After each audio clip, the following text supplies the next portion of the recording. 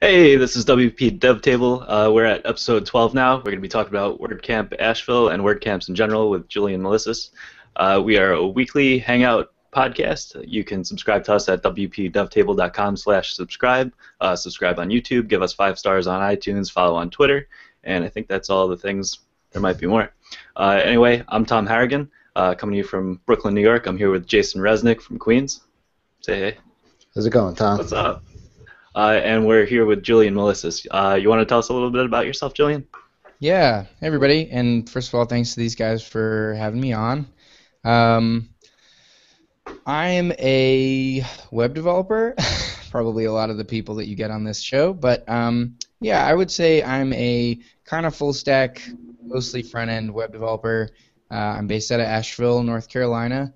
Currently taping this from my roommate's room, which used to be my kind of recording studio, home studio, but we're not done building that in the basement yet. So sorry also if there's dogs, just as a disclaimer, barking. That would be my two runs. So yeah, basically I've got a couple things to talk about with you guys today, and I know you guys wanted to cover a bunch of stuff, but I'm also an organizer of WordCamp Asheville, which just finished up today, and also just, like I said, front-end developer. I'm on the Roots team actually, for the Sage theme, as well as Bedrock and Trellis, which I don't have a ton of involvement in, but yeah, second nerd podcast. So thanks again for having me on. Right on. Always fun to nerd out. Yeah. Also, if you're listening in live, you can tweet us with the hashtag AskWPDevs, and we'll get your questions on the show live.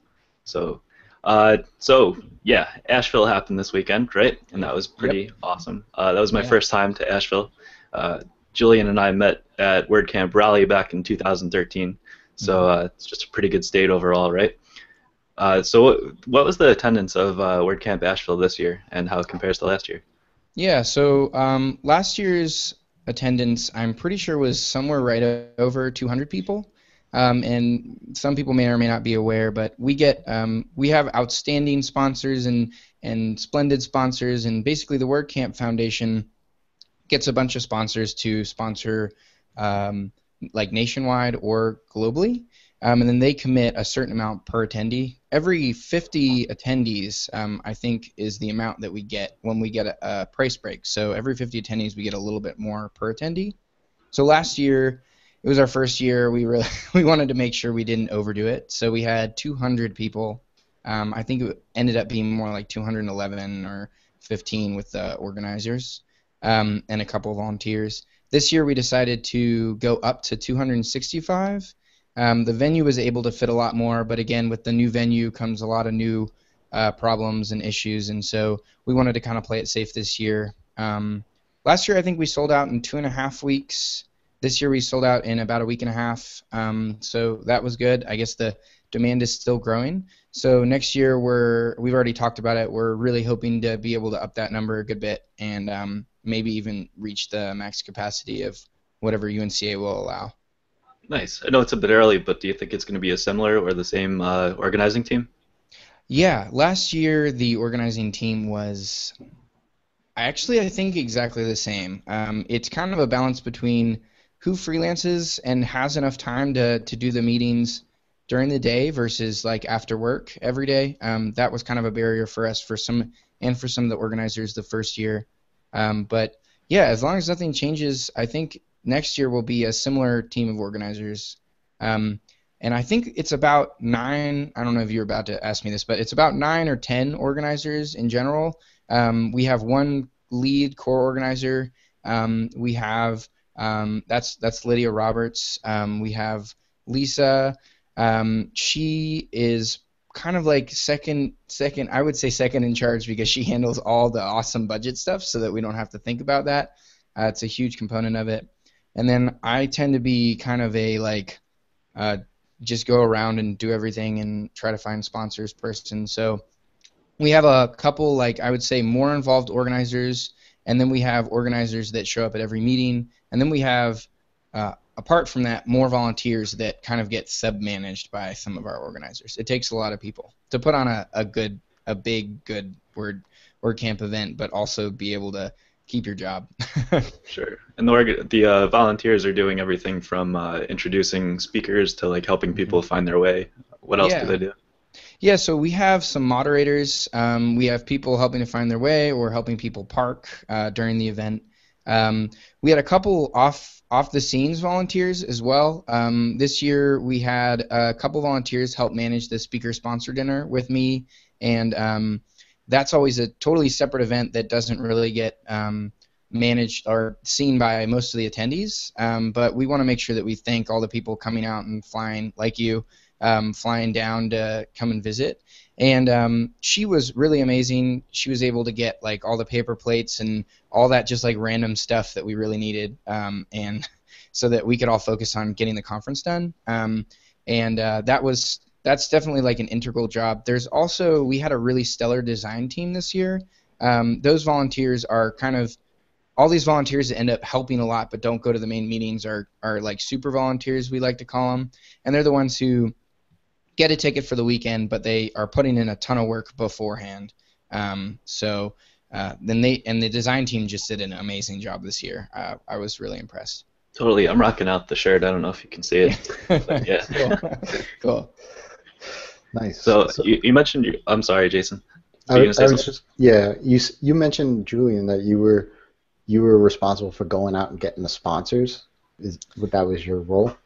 Yeah, I think a lot of people. I think a lot of people go out and get sponsors. We kind of assigned a lot of people. I will say this year, for one reason or another, I ended up getting a lot of the sponsors that actually came on and and decided to give us some money, or in-kind sponsorship levels. Part of that is just the fact that I end up being pretty aggressive about emailing and staying on top of it and doing it early on. It was really important this year. Last year, our venue was donated to us, so we need a certain amount of money. This year, we had to pay a lot for the venue as well as for the food. With that came the fact that I wasn't there at like 8 o'clock breaking down or setting up at night, and they did all that work for us, but also came that way larger price tag. So we had to be a little bit more aggressive about sponsorship in general, and for one reason or another, I just ended up with a lot of the sponsors saying yes to me. Oh, it's a good thing, right? Absolutely, yeah. Yeah. Yeah. Definitely. There's always a lot of variables in organizing the WordCamps, and usually seems to be an iterative process of just trial and error and figuring out what works and what doesn't. So, like, what were some of the huge successes that you see as far as the organizing team went this year and things that just really clicked well? Yeah, one thing that went well is, in general, we were a lot better about, because we had done this before, we were a lot better about delegating tasks out to people like those super volunteers, as well as figuring out, okay, we need help with this one thing. Let's go try to find it so that we don't have to do that and we can concentrate on kind of managing the whole event. Last year, I think I ran around a ton and was really frantic and worried about the internet and worried about a ton of other things. And luckily, we were able to break out a little bit. So the design team was able to kind of meet once a week or once every other week when we got closer to the event, work on the t-shirts, but I didn't have to do anything with that. There were a lot of other people that were just super helpful, so I would say that was one of the wins. Another thing we did really well, I think, this year was the space. Last year, the space was a little challenging. Like I said, it was donated to us by AB Tech out in Inca College. It was really great. It was a little bit further away, though, so I definitely think that it was um, it was cramped. It was small, and we kind of had to like work around a lot of the venue issues, some separate buildings, and actually like firewalls, like not internet firewalls, but like actual building firewalls. We weren't allowed to put cables between them, and it was really difficult getting around some of those things for a smaller venue. So this year, one of the big wins was absolutely WordCamp being at UNC Asheville. And like I said, we did have to pay for it, but totally worth it. They were very professional. The internet was meant to handle a lot of people. It was just amazing working on that. and not having to deal with every single little thing from the coffee. I remember we had like a bunch of those little coffee machines, and they took care of the coffee this year. They made sure everybody was fed. They made sure everybody had snacks. They made sure we had tables for the dev panels, like when we told them we needed them 15 minutes beforehand. So that was, I would say, the biggest thing was that. The other thing was those rooms were just awesome. They were really well. Acoustics were really good. We had no issues getting people to find them. And the happiness bar this year was something we really wanted to focus on and get people in more. And by placing that in the middle of this like really nice big sunlit room, we had a ton of happiness bar participation, and it was just a general good hangout space. Nice. It was nice that Are, Jetpack came. Sorry, go ahead, Jason. no, I was just going to say, so our next year, you got to try to do it in the same venue. This way, kind of like what it seems like, the WordCamps are going to do from now on is kind of like do venue, after each year. Yeah. At the same venue. Right. You got to try to find the right venue, I think. Asheville is limited in some ways. I don't think a lot of people knew about Asheville even 5 years ago. Probably not when I moved here about 10, 15 years ago. So we're not really built for conference space. Like, there's no big, huge college town. Like, I mean, UNC Asheville is the biggest college here. Other than that, we have community colleges that have smaller lecture halls. Hotels are always really, really expensive. And I've talked with a lot of the hotel people, and internet's very important to me. And I know that a lot of times internet just sucks at WordCamps, but I really try really hard. Being the person in charge of that particular task, I try really hard to make sure that we get reliable internet. A lot of hotels have flat out told me, like, I don't think we can support 350 devices in a room, and so I keep searching. The hotels are also more expensive, so I think next year there are a couple issues that we're having in general, but overall UNCA their benefits greatly outweighed the issues, and I think we are definitely considering coming back. So, yeah. Cool. I think it was definitely a plus that a good handful of Jetpack people came by. Were there and were able to go and sit around and stay in the happiness bar area and provide support to people, answer questions and stuff. Yeah, one good thing about the Happiness Bar in particular was I actually put Jeff Bowen. He's a local automatician here in Asheville. He actually lives right across from where I grew up, my dad's house, which is kind of weird. But basically I put him in charge of the Happiness Bar because he knows all the folks at Jetpack and Automatic, and we actually had more coming. They weren't able to make it. We had 2 or 3 more automaticians that weren't able to make it, but I know that we really wanted to focus on that this year, and I think we did a good job at keeping that staffed and keeping people really engaged by putting it in the middle. And yeah, I was really happy to see Jetpack come out and bring all those people, and I know a lot of people got a really good help. Totally. I noticed, well, yeah, I didn't go, but I saw that you guys did the pre-camp this year, and I think that's kind of a neat thing that a lot of camps are doing, kind of doing the beginner sessions a day before the rest of the camp and the sessions start. So This was your first time doing that, right?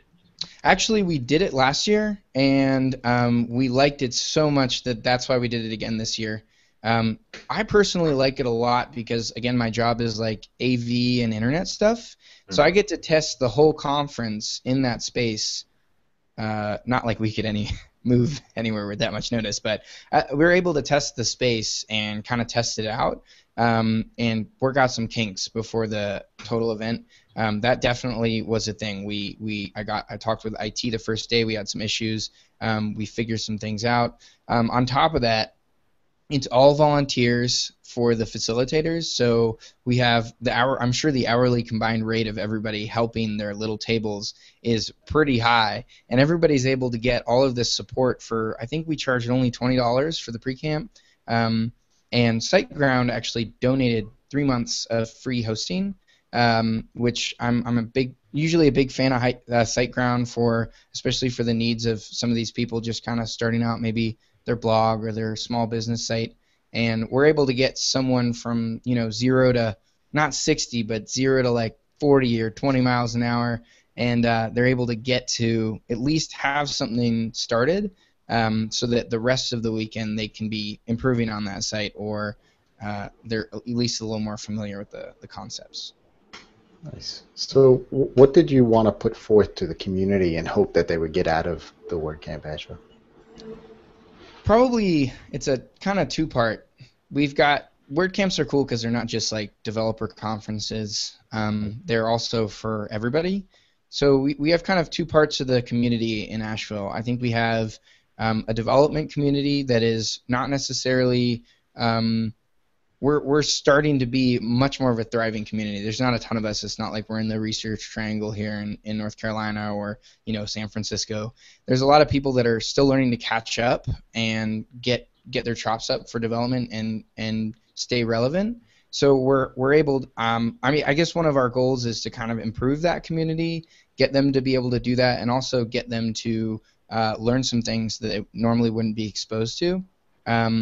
On the other hand, we've got the small business owners, people who are travel bloggers and food bloggers, and we got a big food scene and beer bloggers because we got the big beer scene, and hikers and photographers. Those people are often not the most technical, and so if we're able to give them some knowledge to, I guess, move forward with whatever they want to do, it's a super good feeling to make sure that they can do that, and at such a low cost too. On the point of bringing new knowledge into the community, we were kind of talking a little bit, I think mostly Sunday about it, but Yeah. about the value of having local speakers versus having speakers come in. And Yeah. the WordCamps tend to be kind of local events, right? But Yeah. so are the meetups that occur every month during the year. Right. And you usually have mostly local speakers and a local audience. So if all speakers were local speakers, then it's kind of just like having a bigger meetup. And Right. there tends to be a lot of value in bringing in speakers from elsewhere so that you're bringing something new into the community rather than just having another community event, so helping things grow. But as far as I understand, WordCamp Central wants to have a lot of local speakers as well. Do you know more like how many of them they want to be local?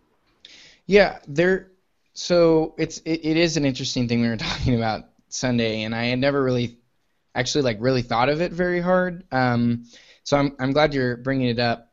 We are like, as a WordCamp, we're obviously kind of not bound to rules by Central, but there's suggestions that are given to us from Central to kind of help us along. It's super helpful for the first year. The second year, it's really good to have them, but we kind of know what we want to do, and I think that number is supposed to be over 60 or 70%. I think it's at least 50%. Vetting speakers is really hard, especially when your WordCamp becomes kind of popular. So if you have a lot of people who want to come, like this year we did, it's really hard to turn people down that are good speakers or something like that. This year our criteria was definitely partially based off of that. Definitely partially, I say, but it was based off of that idea of having some local speakers. We also focus on trying to get women in tech more involved, and so we do factor that in as part of our criteria. But it's super important, especially in my opinion, as a developer who's learned so many things from others and by traveling to WordCamps outside of Asheville, that we do bring in some of that knowledge. I mean, some of the companies in town, like the budgets in here for a lot of agencies are a lot lower than they are some other places like Atlanta or Raleigh or New York City. So we get the talent of these more enterprise or more busy popular devs, and they're kind of helping, not just devs, but they're kind of helping to help us all level up and kind of get an idea that there's other things out there and different techniques and different ways to do it. Our meetup, you said the thing about a really big meetup. Our meetup group is 320 people, so we couldn't even fit them in there. Not all of them come every day. It's usually 30 to 40. But our meetup group is it's primarily beginners. So for me especially, and towards that goal of getting local devs to kind of learn some new things and get exposed to some newer technologies, it's super important for me to get the devs in here from all over the place. And this guy gave a talk on getting 5-6 figure jobs, and that was a very well attended talk, and rightly so, because in Asheville we don't have a ton of those, and I think people were really intrigued and interested to learn from somebody from somewhere else about that. How many first-time speakers did you have? And that's another thing we do try to do. First time WordCamp speakers, I would say, I think this year we had 40 speakers. I would say 5 to 10 of them were probably first time speakers, at least WordCamp speakers. Some people put like when we asked them if they had any previous speaking experience, they put like, yeah, I've spoken in front of clients or in front of those kind of things. So it's a little bit different how you want to rate that.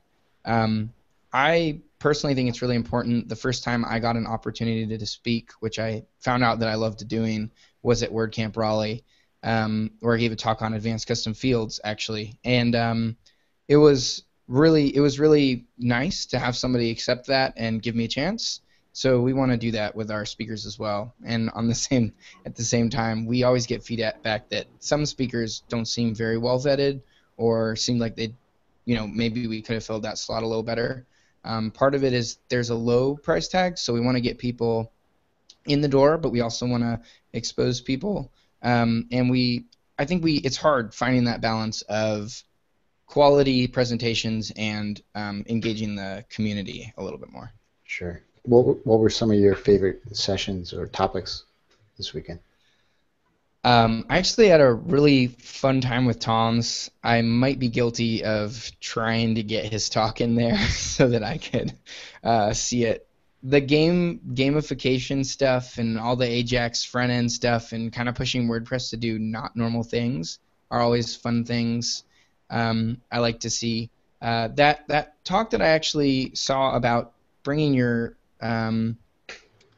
projects higher and your rates higher so that you're landing 5-6 figure jobs was very interesting. I think as a developer, I think of things a little bit differently, and my agency is kind of like a one-time, like we build these very custom applications or very custom websites, and he had this different perspective of where he kind of used a similar formula and just kind of found bigger and bigger clients. And so it's always interesting to hear a sales marketing person's perspective on that. I really enjoyed the keynote. It wasn't with the keynotes I've noticed Asheville doesn't try to necessarily like wow anybody or make them super insanely inspired to go like learn something or jealous of like some super rich person who did really well and maybe they're not there quite yet. Carrie Dills did a really good job just getting people engaged first thing in the morning, which I know is always hard to do. She kept it short, so it was really easy for people to get what she was saying. And she was also just playing off of our theme of connections. So she did a really good job at kind of reinforcing that for us and getting people excited to start the weekend, but not just like dropping a huge ton of knowledge, because that's what the rest of the day is for, and then the next day. So you mentioned you're at an agency. What kind of stuff are you doing there? Yeah, so my agency is called CraftPeak. I started that this year, the first of the year, with my business partner, designer, friend, Corey Bullman. We are I guess you could say the boutique agency thing. It's just a two-man shop, really. We bring in other help as needed, and we'll probably talk about that more. But what do we do? We do very custom website projects, usually more heavily on the theme development side, making them really pretty, making them do what they need to do. We do custom plugin development, usually to help add that functionality to the theme. We also we just finished a project in January, and that's actually what made us want to start the company. Him and I worked together for maybe 3 years before we started it. But we just finished building a front end for a application that's used all over the United States for United Ways. It's a volunteer management system, so VMS. I don't know how many exist out there, but basically we helped kind of take their initial design, initial product that they had been using for a long time and bring it up to 2015 standards with regarding to like mobile design and working well on different devices, and also just the UI UX component is a huge thing for us. It's probably the reason why most people hire us. I would say the dev skills are good. A lot of the heavy backend stuff I hire out, not because I can't do it, but because I feel like there's a lot of other people who can probably do it better. And that way, Corey and I can focus a lot on the client's needs and UX and UI specifically. I think we pride ourselves on making stuff that you can kind of open up and use right away. You don't need a ton of training. Very cool. So, Thanks. Yeah. were you making that into a mobile application, or was that like a responsive application, I guess? Yeah. So it's kind of a multi-step process. When they first contacted us, they said, I think we want a mobile application. They actually came to me because they said, we need to get people on their phones, and we need a mobile app. And I kind of evaluated their needs and realized the current system needed to be upgraded first. While we did that, what we did for them was kind of create some reusable patterns. So I actually extended Bootstrap. Like, I started with Bootstrap, but extended it so much that it wasn't Bootstrap anymore. I kind of gave them their own Bootstrap framework with a lot of documentation. The application's written with, I think, like Cake PHP or CodeIgniter, one of those PHP frameworks. And we didn't get a lot of opportunity to rebuild the front end for them in like a mobile application API kind of way. So the first step was to get them a front end that everybody could use no matter what device they're on. It was also much easier to use. I think there's talks of, in the future, once they get enough people using the new thing, they're gonna do a complete backend rewrite in more of an API fashion, and then I'm gonna be able to go back and translate my designs and probably tweak them a little bit, translate all the front end work to a mobile application that we can then bundle up, like with PhoneGap or Cordova or something like that. So when you said more of an API driven application there, would that backend be written in WordPress, and you'd be getting to use the WP API, or? So I'm sure we're all used to this as WordPress developers. The backend developer is not a huge fan of WordPress, as far as I know. He is really smart. He's a little grumpy. So when I've mentioned, you guys actually had an episode on grumpy developers, so he's definitely a grumpy developer. Jim's great though, and he really does get stuff done. He's been so in that application, I almost think that he would be able to build it faster from scratch than he would be to learn all the WordPress stuff. So honestly, it probably won't be built in WordPress. Corey and I did help them get on a WordPress platform for some of their client sites. Like United Ways all need a website as well. So we helped them get that system up and going kind of in tandem when we were redoing this application for them. And no, I doubt they're going to put it in WordPress based on what I know about Jim and what he thinks. But the API-based approach is still going to be extremely important, I think. Them separating their data from their presentation, the handoff was really difficult. I had to have my own Git repository just for the HTML, the CSS, at the time I was using the grunt file. I had to have my own repository, and then every time I made a change to that repository, Patrick, their front-end dev, who knows the back-end system better, would have to make a change over there.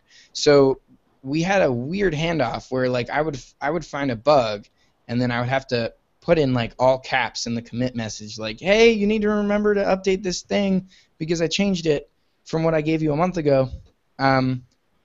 We could have avoided that if I had just been able to grab the data, build the whole front end, and then put it back.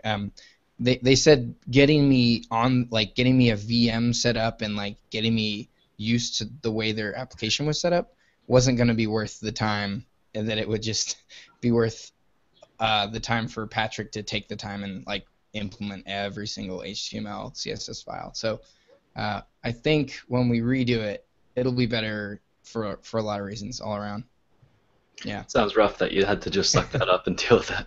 Well, and it is what it is. They ended up doing a really good job. There are still a few things on the application where I've noticed I go back and I'm like, we need to fix that thing. But but it is working well for them. And I guess at the end of the day, that's probably what counts. We can talk about ideologic development all day, but getting a product out of the door, getting customers really excited to use it. They have a line out the door right now of existing customers wanting to switch over to the new version, and just kind of, it makes it all worth it for me. The struggle is worth it. Nice. Sticking on the topic of APIs, you've at least gotten to play with WP API on your own, and make sure that you're on top of things once it does hit core. So Right. what kind of stuff have you been playing with, and what kind of JavaScript frameworks do you like using? Yeah, so I was most excited for this weekend because of the dev panel I was able to be on about APIs. We had some really sharp people on that, and it was really interesting to hear them talk about some of the new stuff coming down the pipeline for the API. It got me a little bit more excited when I heard some things about version 2 being a little bit easier to work with. I think when I had played around with version 1, and I was actually trying to figure out if I should use it. And at the time, there was kind of a conflicting amount of answers, getting like, what's my post type, or how do I get a custom post type, how do I get custom meta, how am I going to grab all that stuff? And I ended up just being like, I think I might just roll my own, because I can grab something from the database, bring it back together, make a little endpoint, and just JSON encode, or WP JSON encode. So I felt like it was hard because it was in so much flux at the time. I wasn't comfortable with using it on a client application. And so, like you said, my only real experience with the API is just playing around with it, trying to keep it installed. So on your JavaScript frameworks topic, I know we talked about this in the dev panel. I personally have experience using Angular and Ember.js. I have played around with React, but still less than I've played around with the API, which isn't much. So the topic intrigues me, but I'm definitely no genius on the matter. I'm actually probably not a really good Angular or Ember dev, but after spending a couple months in both, it has been interesting seeing the differences in frameworks. Ember, I think, is one thing we talked about, Micah Wood and I talked about in the panel, because we both have a lot of experience with it. Ember is very rigid. So the API that WordPress is going to serve up by default, and even a home build API, is a little bit harder to get it to play nice. It expects a very ideological build out. Like, you got to do a ton of planning. You got to know exactly what your data looks like. It can be flexible to some changes, but I do think it's one of those things that the back end team and the front end team need to be really, if it's not the same person, need to be really together about how things are going to work, how things are going to run, who's going to handle the validation, how's that going to be done. That said, the organization and the convention over configuration concepts from Ember are amazing. They're definitely something that any developer can learn from to try to clean up their code. Ember CLI is an absolutely amazing build tool and build process. It works really well. And I will say I got caught in a bad space with this project that I recently used Ember on. I started it right before they said they were going to do 2.0 as soon as they could. And I didn't realize they would actually get it done so fast. The road to 2.0 has been very quick, and the updates have been outstanding. The problem is I'm over here trying to learn Ember 1.3 or 2 or something like that, and meanwhile everything changes, and I go to upgrade my Ember CLI and I have 50 deprecation notices, and I'm like, oh god. So that project, I actually hand built an API in the client side, and I was already overdue, And I was just like, all right, this is a point where, and this was a really hard time in my development career, and it's actually was, it's still very recent. So um, there was one weekend where I sat down with some developer friends, and I was just like, guys, I don't know exactly what to do about this. The changes are happening so fast. I feel like I'm not doing a good job. I want to make sure that the product that I hand off is really good, but I also need to make sure it's maintainable. And I don't necessarily work on just one project. Like, I have a client project, I complete the needs, and then I hand it off, and they might use it for a couple months before I even get to look at it again. I realized that Ember, particularly because of all the changes and because I had no real backend that was separate, I was actually using like JSON files in the browser, what they would call fixtures. I was using Mirage actually, which fakes an API. But anyways, I ended up getting rid of that entire application, and we figured, me and my friend sat down, and he's just super back-end whiz. Like, he's a really good WordPress developer, really good Drupal developer. He can build whatever you want, whenever you want. And I was like, man, I think we need to redo this. And he goes, let's just build an API on WordPress. So I handed him desired JSON schema, which is like my favorite thing to do. I just hand him, this is what I want back from the API. And I handed him the database schema I come up with. And him and I sat, we have an office together, even though we don't work at Craft Peak together, kind of like a co-working space. And we actually just sat at our computers, kind of staring at each other. He just knocked it out. One day, we had this JSON API provided by WordPress, not using the WordPress API, again, because it's somewhat in flux, and the client didn't pay for an API, so we didn't want them to have to necessarily do updates, like plugin updates and stuff. And I just went ahead and installed Sage and added Angular and just started going at it, building some page components out. And then once we had a plugin done with the API endpoints, I just started working on it. And really interesting experience. It's one of those times where, if you'd asked me before that if I would have built it in WordPress from scratch, I would have been like, I don't know, because I've had a lot of fun with Laravel too. But at the end of the day, I need to open this up in a couple months. I can open up WordPress and feel really comfortable using it because that's something that I've spent all my time in. Sorry for the long story. No, that's good. It's good to hear because it's like, just with all the various JavaScript frameworks out there, I mean, I've dabbled in React more than any of the other ones, but it's like, which one do you choose, right? I mean, like, it's like, I don't know. Okay, the amount of posts out there of React versus Angular versus Ember versus whatever is ridiculous. It's insane. It's crazy, like, to see, and some people love one over the other, and sometimes it's really just about what fits the project at that time, or and just moving forward. You got to always move forward. You got to get it done. Right. And you can't just sit there and talk about it all day. I remember reading so many of those posts, and I know it's ridiculous, but I think after this project is over, I'm going to write one of my own. Part of that is because I don't think that they do the same thing. It's really funny, but you really do have to look at the requirements of the project. And the scope changed, and that was one thing that changed. But by the end of it, I had to do a ton of front-end validation. And Ember, you can do that with Ember Validate.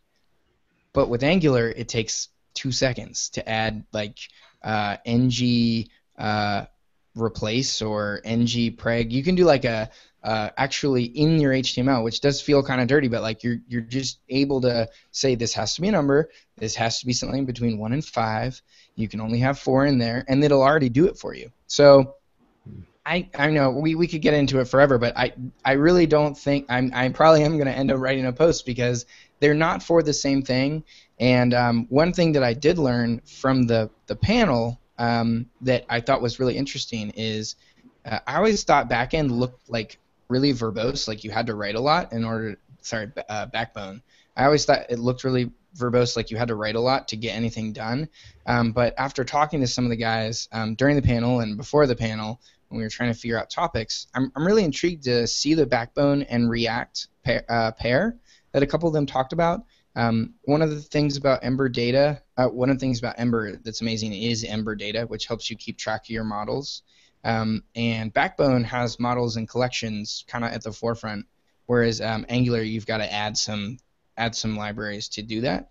And it's ridiculous, but I think next project I get the chance to do, which I have one in mind coming up, I might try the Backbone React, and if that doesn't work out, then I'll just scrap it and rewrite it in something I'm comfortable in.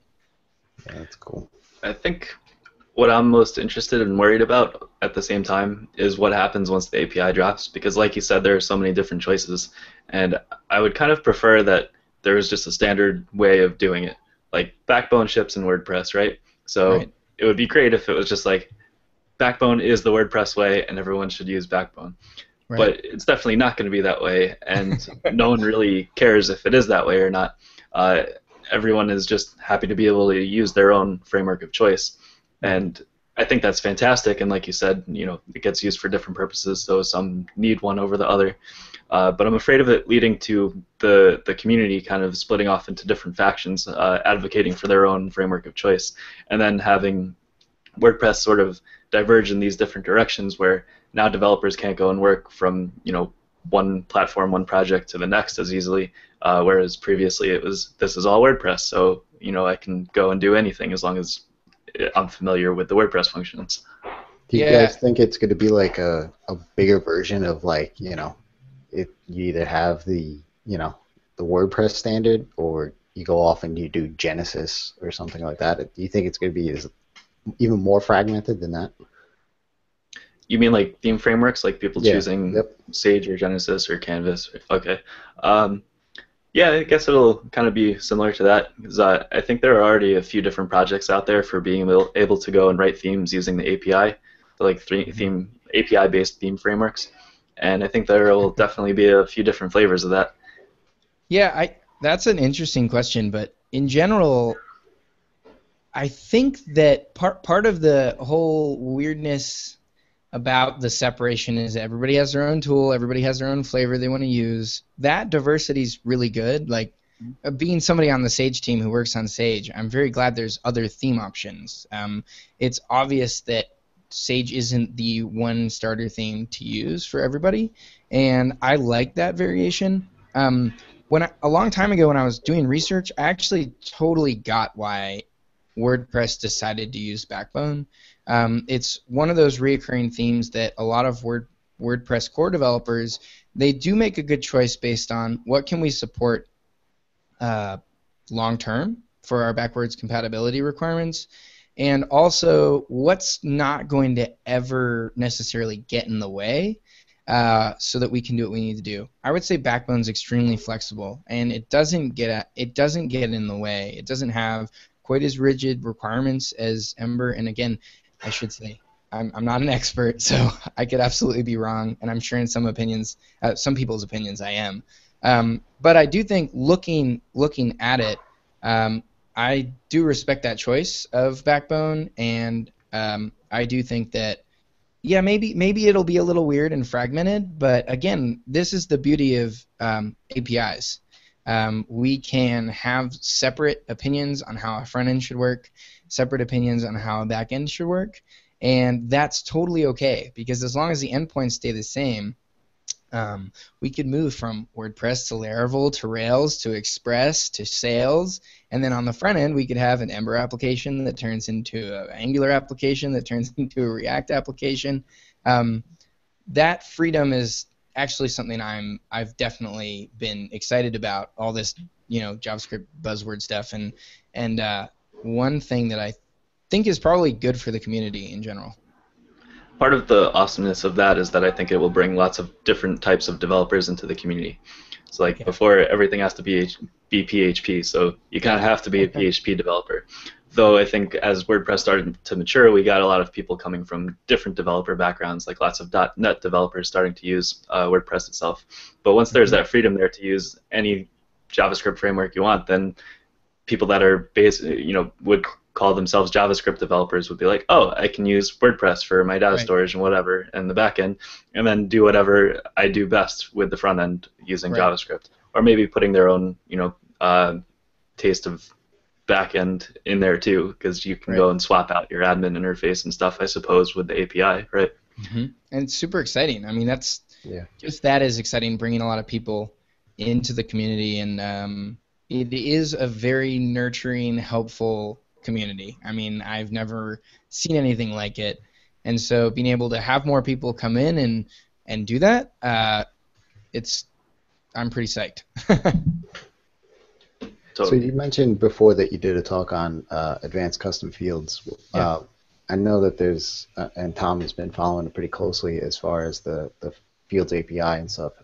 Mhm. What do you have you looked into that or been in those Yeah. discussions?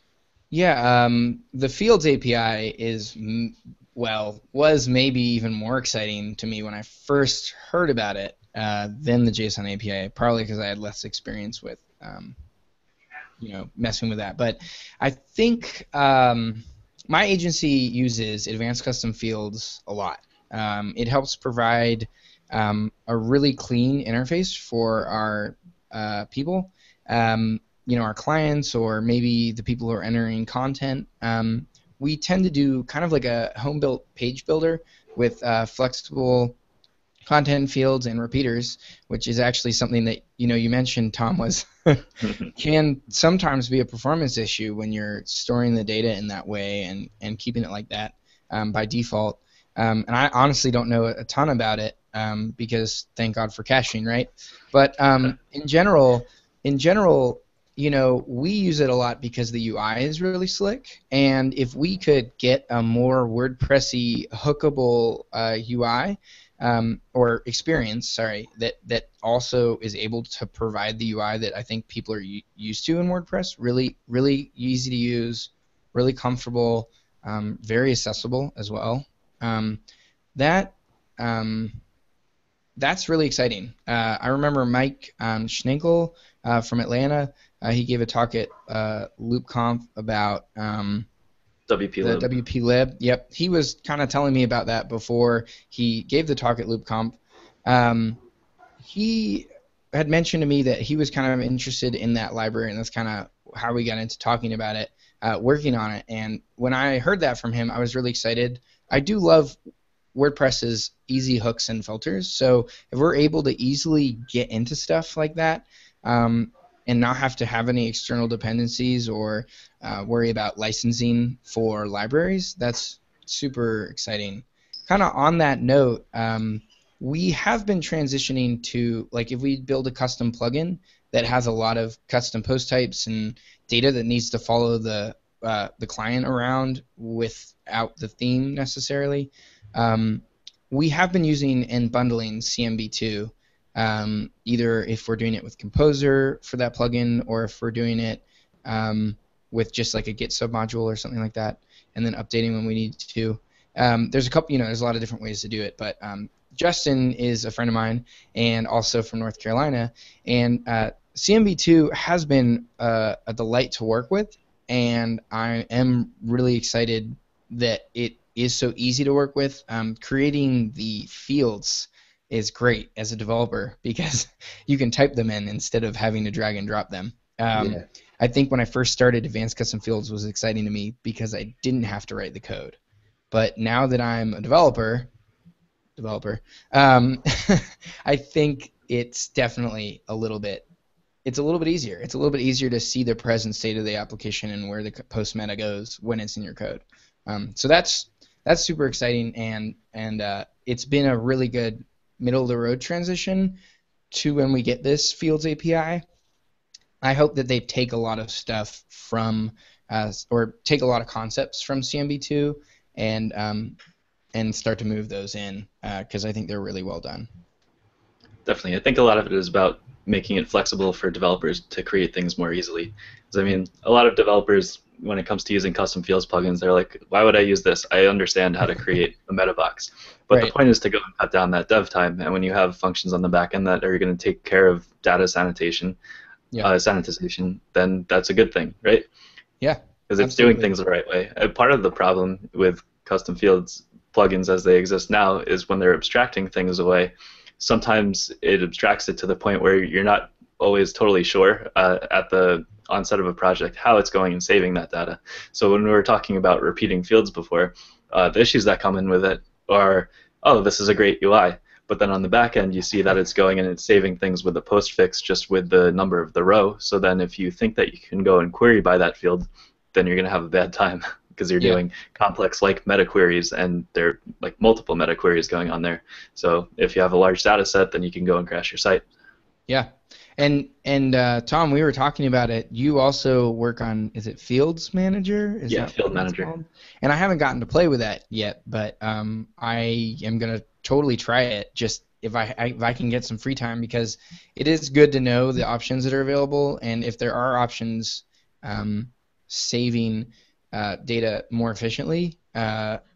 With those heavy queries, I actually have run into it a few times with the repeater, and I've had to get around it because there definitely have been times where I'll run a query. Maybe I have, like this one lawyer's site I had, I think, I don't know, like 70 attorneys, and then each attorney had a practice area, and they were each post types, but like it was built, I guess maybe it was built in a repeater, but I remember the page load to build that whole query and output that HTML was not acceptable. So, so getting around the ways that we save data and being aware of that is super important. And I honestly wish I knew more about the performance benefits and downsides with each one. It's probably something I should probably spend some more time looking into if I ever get if once we hit a project that needs that kind of like scalar repeaters or something like that. Mm-hmm. Part of the nice thing about something with the repeaters that I think could be done in core if it decides to go and implement repeating fields would be the ability to go and choose how you're saving that. Yeah. On that note, having a consistent saving experience is super important with data portability. But for example, if things need to go and be indexable, having the option to go and create that, or maybe natively it's going and saving them as separate meta fields that can go and be indexed. Because with Field Manager, for example, we have an option to go and allow a field in a repeater to be indexable. And I would guess that plugins like CMB2 by Web Dev Studios or custom meta boxes by Human Made have similar options like that as well. Because they're all agencies that are doing building very high traffic websites with large data, and they have to be doing things efficiently. So if they didn't provide an experience like that, then they would just go and write their own custom meta boxes themselves instead of using a plugin to do it, right? Exactly. Absolutely. And we do, I would say our high traffic is probably very different from some of the things you've worked on, Tom, and like, I mean, Vogue, I'm not sure that we've ever had a traffic spike like that, other than a stupid thing that I made that was like Reddit famous for like one day. And other than that, I haven't had to deal with big traffic like that. But even just getting data, a lot of it, like with that example I had about the lawyer's website, it's can be, at least if not taxing on your host and on your server, it can be pretty taxing on that person who doesn't get the lucky transient saved data. Right? Sure. Waits 8 seconds. No, nothing's that bad. So, Julien, Yeah. what fun stuff are you working on right now? So the big one is finishing up that project that I was talking about. I told you guys a little about the Ember Angular difference thing, but I didn't tell you a lot about what it is. That project right now is a request for quote builder for a company who makes like architectural grill, like vents, for like really swanky vents for industrial applications, like really big buildings. They make some beautiful stuff, but there's thousands of different like permutations of the type of grill. You can have all these different cores, like all these different sizes, all these different patterns, like materials and finishes and powder coat colors and all this crazy stuff. So that application is the one that I was kind of talking about. At the end, it's just an email. It's we just have to send an email, but it's the journey up to that email that takes so much time. The other thing I'm really excited to get to work on, we've done a little bit of work for them, but had to stop based on them being so busy. One of our local breweries here called Wicked Weed Brewing, they do some amazing. They've grown so much in the last couple years. They do some really amazing. They make some amazing beers, and some of the beers there are not being done anywhere else in the United States. Their sour, like barrel-aged program is huge. They have over like 400 different kinds of barrels that they get in and age their beer in.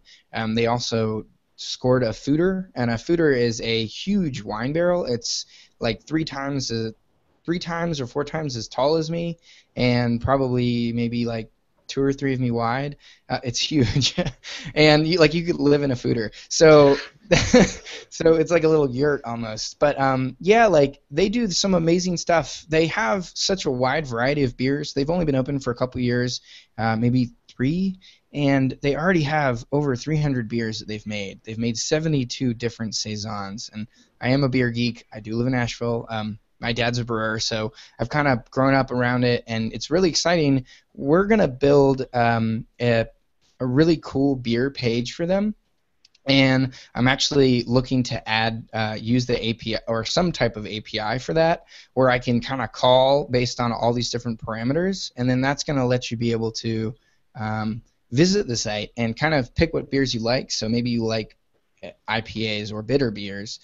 We can help you find beers that are like that and that you might be interested in trying. I mean, Wicked Weed has a beer that's like called Cucumber, like it's like the cool Cumber is what it's called, but it tastes like kind of like cucumber water, and it's super good. There's all these different like wacky beers, and people might not think they're good until they realize that they've drank something like it. So if we can help suggest beers and get people engaging with their website, that's definitely something that we're really excited about building. On that site as well, we're actually going to use a lot of WordPress's native posting, like media stuff that it comes right out of the box that it's so good at. We're going to be building WikiWeed. It's like a kind of learning resource portion of that site, and it probably won't evolve. Probably won't be too much at the beginning of the project once we launch it, because we've got to write the content first. But eventually, there will be a good area to kind of learn about tasting craft beer, how you should go about doing that, and why you might like to drink a sour even if you've never had one before. So, fun projects like that. All the stuff we do are like one-off things. So I launch them out into the wild, they get used, and then we see how well we did, and then we just pick up the next project and go. Nice. Yeah, I mean, this has been great, Julien. I mean, just to talk about WordCamps, the API, and beer. I mean, Beer. what more can a dev want, right? I mean, Right. So I want to thank you again, Julien. Where can people reach out to you and say thanks? Yeah, so my Twitter handle is just my name, Julien Melissus. My website is julienmelissus.com. It's not super popular or well posted. I think the last thing I posted, I just copied and pasted a WordCamp Ipsum that my friend generated and just pasted that into a post because that's as much time as I had to post about WordCamp. But we're there. You can find our agency's website at craftpeak.com. That's CRAFTPEAK. I'll be honest, it doesn't have anything on it. And that's because a lot of our business comes word of mouth. We stay really busy and, just get to do exciting stuff like that. So you can find me also. I think I'm available on the Slack there, but if you do have Roots questions or Sage questions, you can reach out to me there as well. Or we do have a discourse forum that I like to remind people we're on all the time answering questions. So if you go to discourse.roots.org with those, or sorry, .io with that information, you can find me there too. Cool. Thanks. Tom, where can people reach out to you? I'm on Twitter at Tom Harrigan. My website is thomasharrigan.com. YouTube at TomPress, and I'm at Alley Interactive. And we're looking for devs if you're interested. Also, I want to say thanks, Julien, for all the WordCamp stuff. It's definitely good for me to keep in mind. I'll be running the contributor day at WordCamp New York City, so Awesome. Always good to have some insight on what others have battled through before me. And I hope to those come to learnings that. forward. I hope to come to that one as well. It was on my calendar for last time. I wasn't able to make it, but that's definitely one I'd like to make. So maybe I'll see you there. It's a lot of hard work, but it does pay off. Yeah, totally. And it's during Halloween too, so Yeah. Should be awesome. Sweet. Halloween and developers. Awesome. This year? Is that this year? Yeah, this October. So it's This October. What month are we in? Like We're 2 months? in, what month are we in? We're about to be in August, I think. Yeah, so it's end of October. It's like 2 months away. Sweet. Yep. All right, thanks, guys. Yeah, I appreciate you guys having me on. And like you said, I don't get to podcast a ton, but with all this stuff, podcasting I've been doing recently, it makes me want to do it more. So, and I know everybody else, organizers that you guys invited on, they really wanted to be on. They weren't able to make it for one reason or another, but they do say hi, and I couldn't do it without them. So definitely big hand to the whole team for WordCamp Asheville, and also again, thanks to you guys for having me on. Totally, it was a lot of fun coming there, and I always wanted to visit Asheville, so they made it a very welcome experience. So hope to come back again soon. Jason, where can they find you? I'm at Rez on Twitter and Rez.com. That's with 3 Z's. And I'm hoping to be able to speak at WordCamp New York, so we'll see. We'll see. Cool. That's why I was kind of asking. That would be my first speaking gig at a WordCamp, so that's why I was asking that before. So nice. Hopefully we'll see you there. So I want to thank everybody for tuning in as well. If you want to see when our next show is, which we're pretty consistent now. I think we're 3 Mondays in a row now, so we're going to keep that going. But if you want to get tips and tricks from us and get more interaction with us, please feel free to go to our site, wpdevtable.com/subscribe. Also, please remember to like and share and subscribe on iTunes. And YouTube, of course, and feel free to comment on the site as well to join in on the discussion. And if you're a first-time developer, first-time viewer, I should say, if you're a first-time developer, even better, then be sure to catch up on all of our past shows at our website as well, and let's get your dev on. I think I'm going to have to go binge listen as well here. So. Great. All right. Thanks, guys. Bye, guys.